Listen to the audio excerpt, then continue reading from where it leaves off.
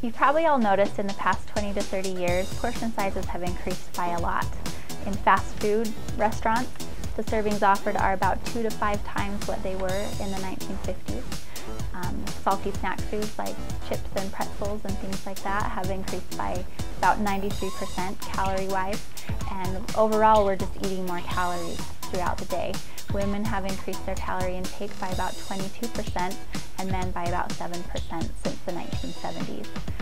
There are 3 simple steps we can all implement in order to improve our portion control. Number 1 is to become aware of the portions you are eating. Number 2 is to compare your portion sizes to standards and determine if they are too large. And number 3 is to repair your portion sizes if needed. To become more aware of your portion sizes, a good thing to do is to track your intake. Whether it's on a paper tracker where you just write everything down every day, or if you use a website like choosemyplate.gov, or on your smartphone, recording what you ate and how much helps you to become aware of how much you're actually eating.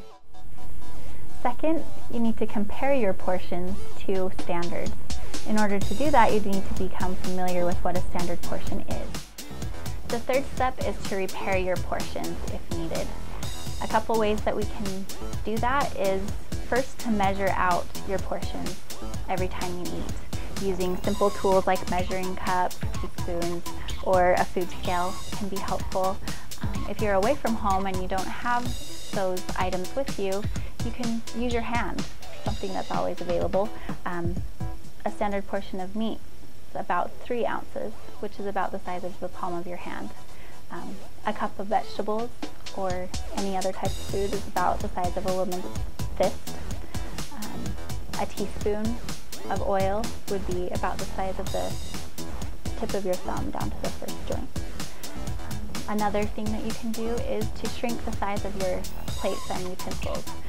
You can fit a lot less food on a standard salad plate than on the larger dinner plate, and that tricks your brain into thinking that you've had just as much food. In summary, as you're trying to improve your eating habits, keep in mind these 3 steps. Become more aware of what you're eating in regards to your portion sizes, compare those portions to the standards, and then repair your portions as needed.